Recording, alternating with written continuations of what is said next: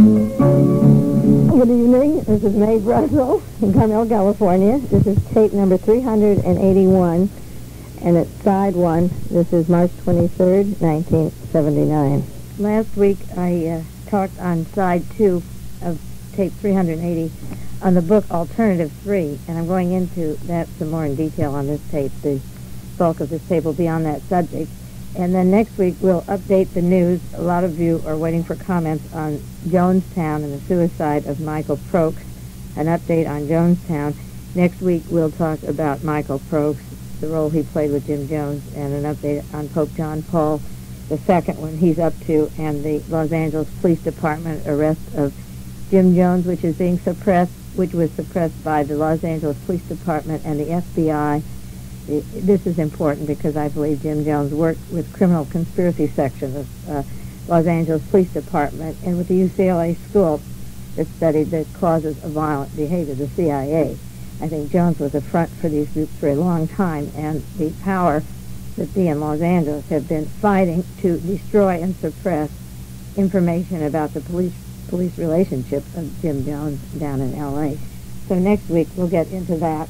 There are a few news items that I'll run through quickly in case you missed them, and then we'll get on to Alternative 3 again. There's an article, March the 12th, 1979, Monday of this week, documents that have been released from the Central Intelligence Agency on the use of mind spies. You may have seen that.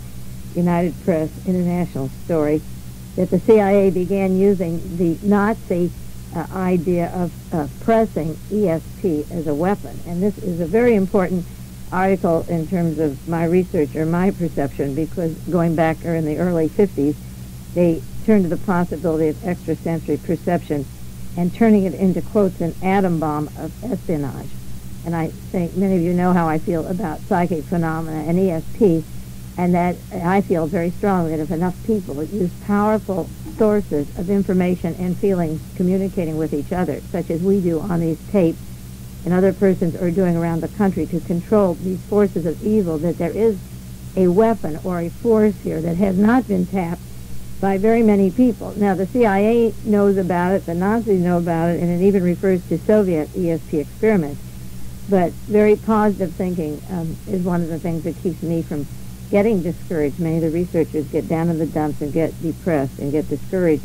But I know the power of using your mind as a weapon. And it's interesting to me that these documents, there's one dated April the 8th, 1952, which has been released regarding ESP being applied to matters of pure intelligence. They even wanted people with ESP to give information about where submarines were at a port or area. And there's another document here, January 31st, 1952, about the CIA use of ESP, that this knowledge is important. And it quotes the CIA. They said the knowledge on ESP at this point was far in advance of the basic knowledge that was held on atomic energy and atomic weapons before the atom bomb was developed, the memo says.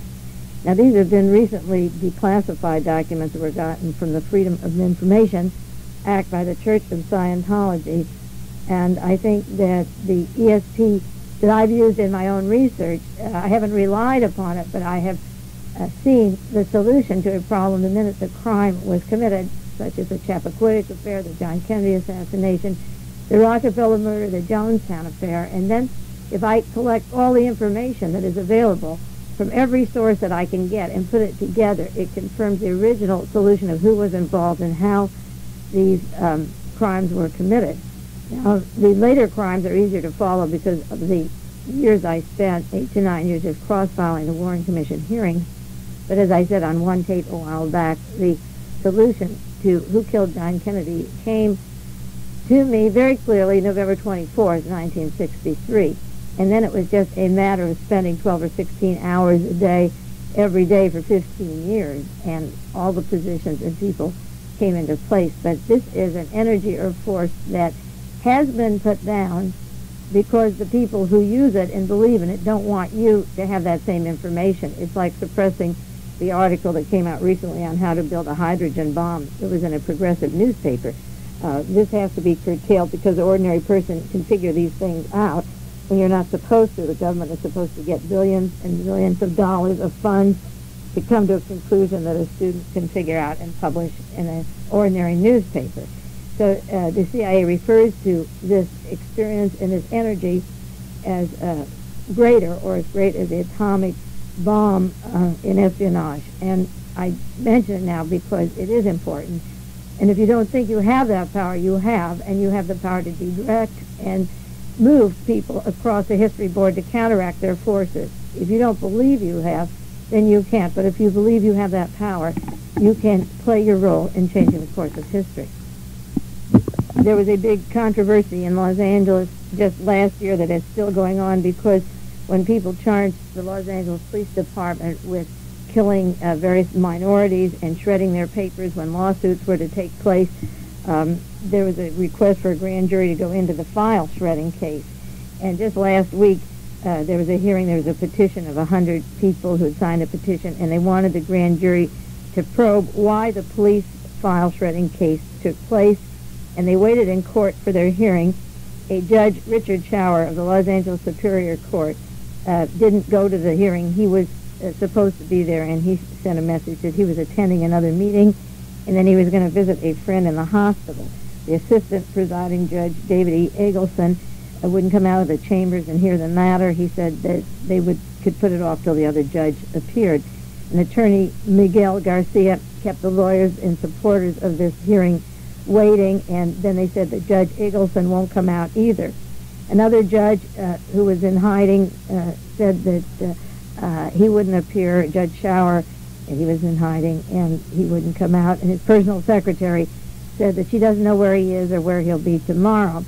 All the people that were involved in this hearing would not appear. No judges appeared, no attorneys, and the question of the grand jury opening up the destruction of these important files, when they finally had proof or evidence of harassment and murders of the police department, all the files were shredded, and nobody in Los Angeles in the courts will even allow a hearing on the matter. That's how tightly the courts are controlled down there regarding police crime. And again, that goes back to that book that I've referred to many times about the trials in Germany, the book put out by Seymour Melman, on the destruction of the court system, the assassinations and the courts in collusion, and this is what you're seeing here. Also this week we learned that Patrick Gray probably won't be charged for his various illegal activities before and after Watergate, and because he's too high up in the FBI, and to charge him would release national security interests. So that persons working with ITT and Patrick Gray as Assistant Attorney General, who stopped the investigations of murders in Los Angeles specifically, and riots and violence, and was involved with black bag jobs and suppression of evidence at Watergate. He de-sixed valuable information after defendants had been arrested to protect them and to protect his cohorts.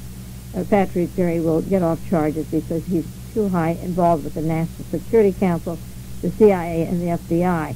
That means that anybody working for Bechtel or ITT or Howard Hughes or Mr. Perot or any high-level corporations, multinational corporations, or government agencies will never be prosecuted for crimes because they subpoena documents that are national security, and on the basis of protecting national security, they're relieved of the crimes that they committed. One last matter. No, I have two others before we get to alternative three. There came in the news this week a cell bank in New Jersey, which I didn't know about before. Maybe you did. The institute took a place in 1972. It was an Associated Press story. Cell bank in New Jersey is Researchers Clearinghouse. It's called the Institute for Medical Research. And of course, I watch the state New Jersey because now that I've read much about I.G. Farben during World War I and World War II, they set up their Western headquarters in the United States in New Jersey. This cell bank has figures that there's 15 million Americans who are seriously affected by genetic diseases. There's 2,500 known hereditary ailments, 500 genetic disorders, and these cell samples are stored in 361-degree temperature. The article that I have says the cell bank is meeting a long-felt need in the scientific community. Among the billions of cells contained in the bank's 250,000 glass ampules are samples from sufferers of ailments of cystic fibrosis, Tay-Sachs disease, Down syndrome, and so forth. Now, one of the problems when I think of Germany and exterminations and genetics, Interpol and the Mormon data banks, is that people that have genetic defects that register there or cells are sent can be put onto computer cards and marked so that they are not the selected, say, to go into whether it's space stations or genocide camps. I think the tagging of people, sign up and let us check your cells, and they have billions of cells here contained, and the allegation 15 million Americans have hereditary diseases. These kinds of institutes, the Germ Control Center down in Georgia, the Cell Bank in New Jersey, the Institute for Medical Research, is that a government institute? Is it a private institute? Is it put in by the chemical companies, the people manufacturing drugs and chemistry? I don't like the categorizing into what is supposed to be our benefit and separating or labeling everybody who has a genetic disease and saving these cells. I think this can be very dangerous, and I think many families know about hereditary diseases they have, and sending off these billions of cells to an institute that was formed in 1972 is very dangerous. The years when Richard Nixon was in power, from 69 from the election 68, when he was inaugurated in 69, and then into 70, 71, 72, Watergate took place in June 72. The whole nucleus for a private police force run by the Pentagon to control public broadcasting, our health, our diseases, is terribly important, particularly since the Nixon CIA Watergate team were buying floor plans for convention centers down in Miami at the time of the nominations, and the air conditioning plants can be ducts for diseases, for controlling diseases, for making vaccines, for having people get vaccines, the Legionnaire's disease, and that type of thing. It's a very dangerous thing to have the government in medicine, and it'd be interesting to know if the Institute for Medical Research in New Jersey is any way linked to, say, the Howard Hughes Medical Institute, which is opening 12 satellite stations by communication around the country, headquarters in Miami and Boston,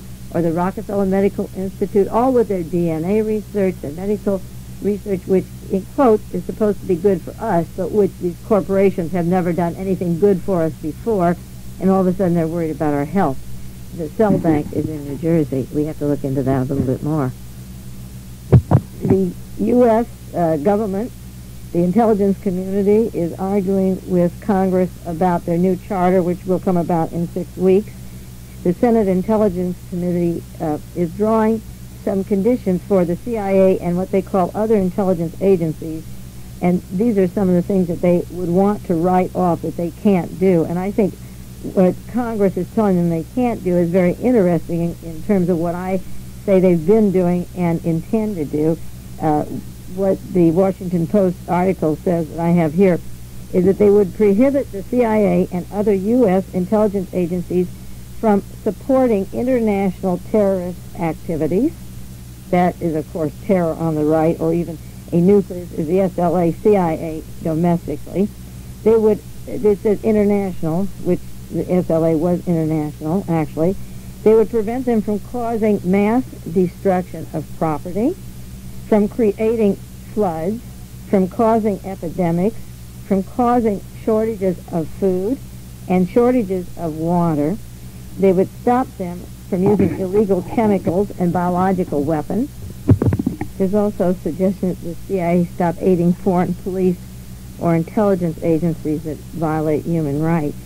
They're having trouble agreeing, the Congress and CIA, on this new control of the CIA because, in quotes, the officials acknowledge they do want to leave the door open for violent paramilitary operations. For example, they still want to continue with that, and there is a big controversy over how much the CIA should be controlled. On the basis of the overthrow of the Shah of Iran, they claim the CIA was weakened by not having the information they needed, which is just a total lie. Of course, it's Henry Kissinger making this statement and being quoted, which is a total lie because everyone in the world knew how unhappy the people were with Iran, how the CIA was blamed for Sabak, for the Shah. The will of the people was being tormented and tortured and perverted, and the president was touting him as a great leader, spending the holidays over there in just literally ignoring the wishes of the people. The CIA knew the hatred and knew that Khomeini was being developed as an alternative, or that there was going to be an overthrow, and it's a lie to say that they were caught by surprise. There's one other item in the news every day, constantly in the last week, that I don't want to pass off for a few weeks because I want you to follow it. It has to do with a South African scandal that's going on. A member of the South African government now in London has in a vault locked up information of all kinds of scandals of South Africa. Now, a few weeks ago, I mentioned in regards to the Rockefeller death and the Iranian scandals, the information that's locked up on the bribery and the payment of our congressional members and the news media favoring Iran all along and paying off our Congress. Our Congress is paid over by the Korean CIA, by the Howard Hughes organizations, by public and private corporations and countries. And South Africa has a scandal similar to Watergate, which affects us right here in the United States. And the British Broadcasting recently had Mr. Eshel Rhodey, R-H-O-O-D-I-E, who's the central figure in all of this, talking about the scandal. And as I say, he has information locked up in a vault in England that all of us should have. But in the meantime, there are 5 allegations here that I want to run over quickly that were in the news. One is that South Africa was a major financial backer of Senator Roger Jepson of Iowa, the Republican who last year upset Dick Clark, one of South Africa's most persistent and influential American foes. So mark that on your book or calendar and watch the voting record of Senator Roger Jepson of Iowa as he steps us into World War III to support racist South Africa, and realize that he is just one person named in this scandal up to this point. The second allegation is that South Africa supplied a substantial share of capital that enabled John McGough to make a bid to purchase the Washington Star, which wasn't successful, but he did buy the Sacramento Union. Now, how does that affect our own lives in a way that's so subtle that many people can't appreciate it? But, for example, station KZAP, that carried Dialogue Conspiracy for 4 years up in Sacramento, put out a bulletin just last week that came, it says 98.5 ZAP, a decade of innovative radio down the drain. What's happening? It said virtually all the best of the staff are off the air. They've been fired or quit. Public affairs is reduced to nothing. Travis T-Hip and Women Waves is entirely gone. No women disc jockeys. Few good disc jockeys at all. And this brochure says, contact the Federal Communications. And on the back, they have a list of people that advertise on KZAP, which is about 60 different corporations or individual businesses, some national. And they say complain to these people, the South City Honda, the Tower Records, and so forth. Now, it's got a list of advertisers that is so huge. And the point is, if the South Africans can come in and buy a newspaper in Sacramento, such as the Sacramento Union, can they also have an investment in Sacramento in businesses that changes one of the few free radios in the United States from an FM station to just plain oversold top 20 rock songs, and fire all the progressive, bordering on radical or controversial politicians, so that there's no voice of opposition in the capital of California, which is a very important capital. And our universities invest money in South Africa. Our Senator Hayakawa is a lobbyist for South Africa, and a newspaper in Sacramento is bought over by South Africa. Not only did we have an expose at the time of the Senator Church hearings in 1975-76 that there were 400 people in the news media that were linked to the Central Intelligence Agency, but we have this new information about the Iranian government paying over members of our news media, and now the South African scandals that they can buy even small papers such as the Sacramento Union, which are important. And they're important, as I say, in terms of controlling the media around them. If they make the effort to buy the newspaper, you can be sure that they're going to hear the sound that comes over in the kind of news. This article on South Africa goes into large cash payments made to the American labor movement in 1977 so they wouldn't blockade business to South Africa, and it says that South Africa had arrangements with British conservatives, members of the parliament there, House of Commons, and the Japanese government, and that they were involved in the establishment of news agencies in France and in Kenya and the Netherlands. Of course, I believe that the power of Prince Bernhard and Queen Juliana in the Netherlands with Mr. Brzezinski and Kissinger is pushing the weight of the United States over Europe. And we'll do more about that in another week or two, the balance of power as America sinks into the sea. But it goes into the fact that Pretoria government gave Mr. McGough $11.5 million in which to buy newspapers. And that's, of course, the way I.G. Farben controlled the news media prior to World War II. And the major intelligence community can buy up and tie off the media, which is what has happened in this country and all around the world. And these documents coming now just support the way it is done and how the news media is controlled. Along those lines came information of a political scandal in South Africa that has been exposed of a family, a Robert Smith and his wife, that were murdered, and they were murdered by two Germans who were sent from England at the time of the 1977 general election down in Johannesburg, South Africa. The murderers were paid $35,400 each, and these persons, these contractors, flew in to Johannesburg and killed this politician and his wife, and the mercenaries were supposed to have come from the British-born Colonel Hoare, H-O-A-R-E. They called him Mad Mike at one time, who lived in South Africa. The Prime Minister, of course, in South Africa is issuing a strong statement, such as we get at the time that John Kennedy is killed or Rockefeller is killed or any other major assassination. Don't make any connection between the Smith murders and the new information scandal that's coming out. There should be no connection between, for example, Bobby Baker and Lyndon Johnson and the Kennedy assassination, or various scandals that they have nothing to do with each other. An important thing about this politician that was running for office, and I maintain that many politicians are murdered just on the eve of elections, that he's only one of a long list of hundreds, maybe thousands.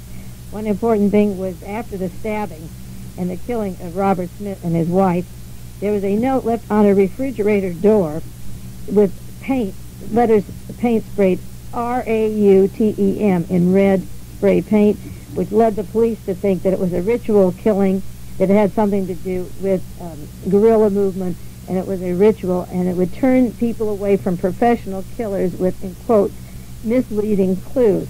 Now that's the way there was "Death to the Pigs" written in blood on the door and refrigerator of the house where Sharon Tate was killed, which I will not go into the details now, but which was to smear the Black Panthers at the time, or Helter Skelter written in blood on the icebox, to link the Sharon Tate murder and La Bianca murders to rock music, to the Beatles, the Helter Skelter. And we have those notorious diaries of Lee Harvey Oswald, Arthur Bremer, Sirhan Sirhan, to break away the killers, to separate the real killers, to mislead.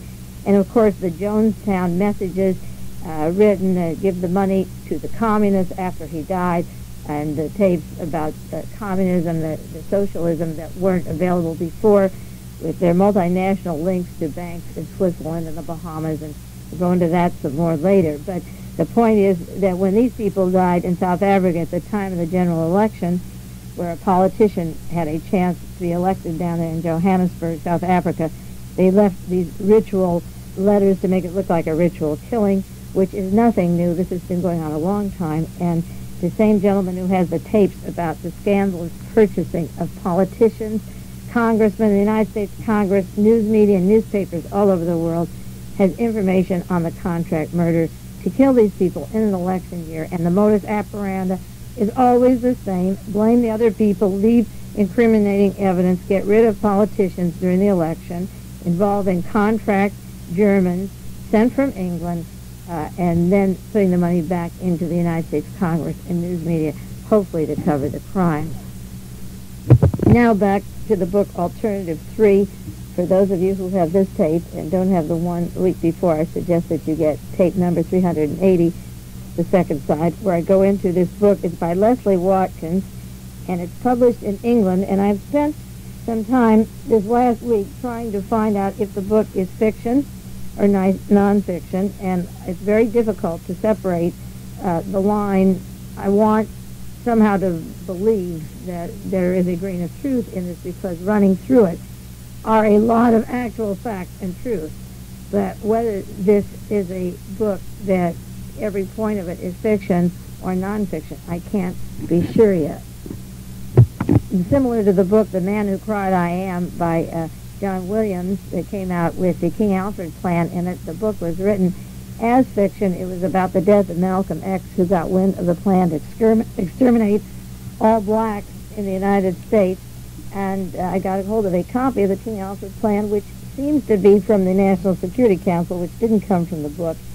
And the projects of getting rid of the blacks, points 1 to 10 on down the line, are all taking place exactly as it said in the book. And people never took the book seriously at the time. We did one tape on that. You can refer to that tape on the MetroCast and the King Alfred plan if you want it. But again, this book, I can't be sure yet, and I've been trying to check out some of the features. The main point of this book, Alternative 3, I'll run down for you again and then get into some more specifics on it. The main allegations are that the United States and the Soviet Union are working together and have for many years on a joint space project, that the first moon landing of the United States in July '69 was not the first moon landing, that there were Russian ships and buildings up there a long time before they got there, that there have been moon flights and other spaceships going back and forth, and satellite stations that have been built up in space for a long time, that scientists are getting ready to colonize the outer space areas because the Earth cannot contain the poisons and pollutions and the mass population. This book goes on to say that 200,000 people are born every day, and that's 34 million a year, that there's 360 million tons of carbon dioxide alone that stays up, and the aerospace cans have 500,000 metric tons of fluorocarbons each year that can never disintegrate.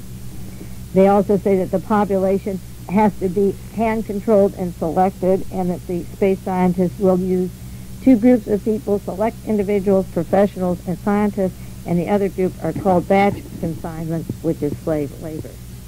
The slaves would be used for 15 years, would be strong from all races and colors, and depending upon their physical strength. Again, that might have to do with selecting genetic hereditary diseases, getting rid of the weak or the diseased through the data banks, and then they would be disposable. At the end of 15 years, they're disposable. They're not to be used, and there's no space for them. There's no housing or need for them. Another allegation is that the people to be sent there or to be used as slaves, either way, are being programmed and tested right now, and that's the purpose of the 25 years so far of the CIA and National Institute of Mental Health and government agencies on mind control. The project is, A, to desex individuals so that they not only don't reproduce, because you can carry enough cells up there in the size of an egg to reproduce all the people you want on planet Earth. You don't need people procreating, but you do away with sexual drives, which does away with a lot of anxiety. I suppose it's the same principle, the Catholic Church, of having nuns and priests not getting hung up into sexual needs or drives. When you're celibate, you can run other people's lives and direct them. I guess that's the kind of thinking. Taking away the emotional needs. And then the other purpose of mind control programs is to take away personalities and individualities and make them all the same. On the other side of this tape, because we're just about running out of space, I'll go into a few more of the allegations, and then I'll compare them to just the news of this week and see if we read the news differently. Once we get a hold of a manuscript or book, then we have to train our minds to look in a different direction and see if we haven't been missing some of these points all along, and it may be that we have, and we should be looking at the news more carefully regarding the space program.